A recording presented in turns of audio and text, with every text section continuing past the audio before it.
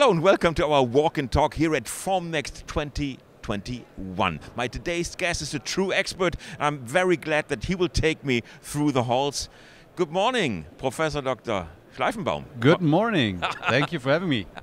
Real pleasure. And the AM market has changed. The exhibitors have changed in the last years. Since we last met in 2019, at least physically met here at the show ground, a lot changed in the market. What is your impression? What is the main difference between 2019 and now?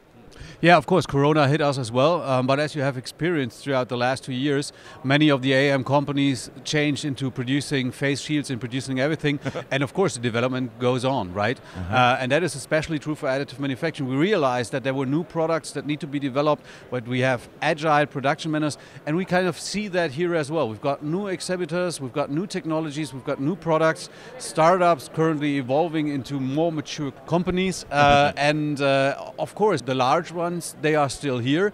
They made their business, so it's quite dynamics. And yeah, of course, times of uncertainty also hit us as a new and young technology. But I think personally, we made the best of it. And if you ask me for if you ask the people what was the difference between 2019 and 2021, we are in 21, right? Yes, yeah, correct. Corona is hitting my brain as well. But yeah.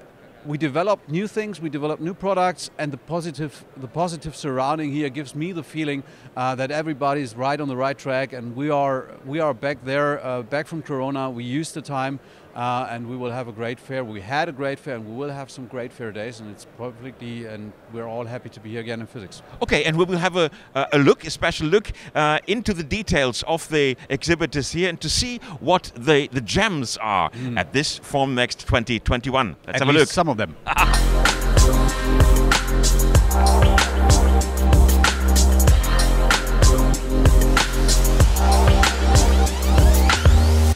All right, let's talk about metallic additive manufacturing. This here at the Fraunhofer booth is one example of it. What are the mega trends in metallic 3D printing?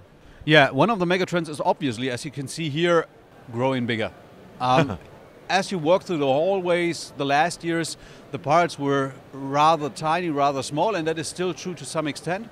But what we see now here is that we are able to print larger parts, and what's especially interesting is that we try to reduce the complexity that is inherent in those parts. So we have small structures integrated into large structures. And that forms the complexity that's hard to manage in conventional manufacturing. And we see that now that this is happening here in metallic printing, metallic 3D printing. It's happening in polymer as well, but metallic is a bit more difficult, I guess.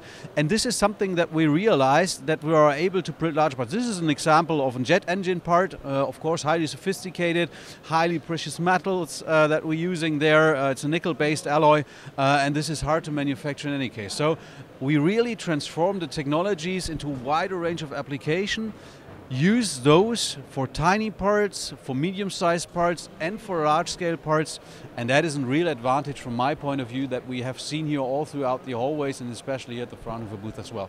Parts like that are hardly foundable, so in foundry process this is not possible to do. So this is a unique possibility that 3D printing has. Does the fact that the components become more complex give an advantage to the additive manufacturing industries?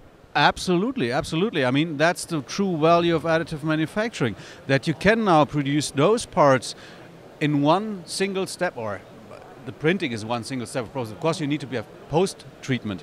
But if you use the conventional manufacturing, it's not really casting, it's forging, large forging rings, and then you mill like 90–95% away, and then you post-treat it in several other steps. So you reduce the complexity of the process chain to that single process, combine the features for free that you can do with 3D printing, and that's true value. That's great. And now I would like to have a look at the polymer additive manufacturing. Let's go there.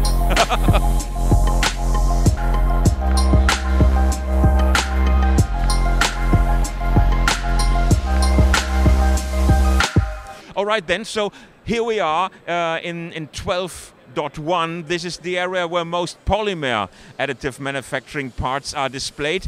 But in this case, it's not only the printing process which is in focus, but something that is very much in focus this year here at Formnext, right? The process. Right.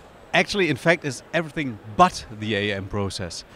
Here we see, and this is really amazing from my point of view, because AM is meant to print parts that are not similar to each other. Every part can be an individual. But what you have to do then afterwards, and industrial automation, you normally do it like lots of similar parts being automated, being produced at cheaper costs. Now every individual, like you see here, such a part is totally different with such a part. And now you want to handle them automatically, you want to quality control them, you want to post-process them, you want to label them. And how to do that now? Printing? No issue. But now you see more and more solutions where you have the ability to really automatically identify them, qualify them, not really qualify, doing the qualification process or the quality inspection process, doing the post-processing, labeling them, no touch, no human interaction, all automated. And this is really new, and this is the way we need to go, I think. So it seems to me as if in the past we have been talking about the basics, that means the printing process itself, the machines to print 3D, and in the meantime we have arrived to the reality, the industrial reality, so we need to incorporate the printing process into the industrial world, right? Yeah, and that's the good news. The printing process is there. The printing process is there. We need not to talk about, of course, we need more materials, we need incremental innovation at each and every step. But now the next stage is to integrate that into process chains. And that we can see here perfectly, exemplary for some other partners that they work with, that you have the complete automated process chain available now, and this will set it up to a whole new level. It's not only the printing, it's the integration into industrial process chains, individualized perfectly with a single one-piece flow, each part different from each other. That's perfect. Extremely exciting. Yeah.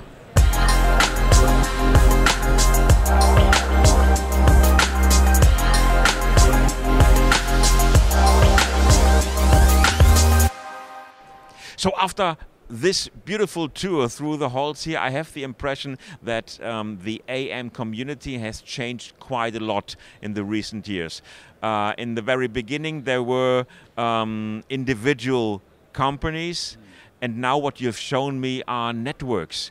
Companies and people cooperating to fulfill the demand of the industry. Is that impression right? Yeah, absolutely. I would totally agree. I think once we get over this point that 3D printing can solve everything and is in the core of a process chain, we realize that we need some other puzzle pieces to fulfill that promise that 3D printing can really fulfill every dream, every creative dream, to get it in the palm of your hand. And what my personal persuasion is that we need to have the cooperations, because the single steps in that process chain, both on a physical and on a digital level, are way too complex for an individual company to solve. And therefore, I see great potential in networks, and I think personally the whole community shares that. We see new companies evolving. One example is in the electron beam field, new companies from the electron beam field coming up. 3 new companies actually this trade fair, and they are all cooperating. They don't want to say, okay, we are competitors. No, we play on the same market, and we want to make the whole pie, the whole cake bigger, rather than just talking about who gets which piece of the cake and which pie, and therefore which part of the pie. And therefore, I guess this is common sense, that the cooperation part, and you see that with all the networks, with the ACAM that we have, with other networks, that this is really a crucial point and facilitates the whole industry. And in the end, it makes more than just 1 + 1 is 2. It equals more than 1 + 1 is 3. And that's really my lessons learned from this trade fair and from Formnext 2021. Professor Schleifenbaum, it was a great pleasure. Thank you very much for your insights. My pleasure. And thank you for watching. See you next time. Bye. Thank you. Next time.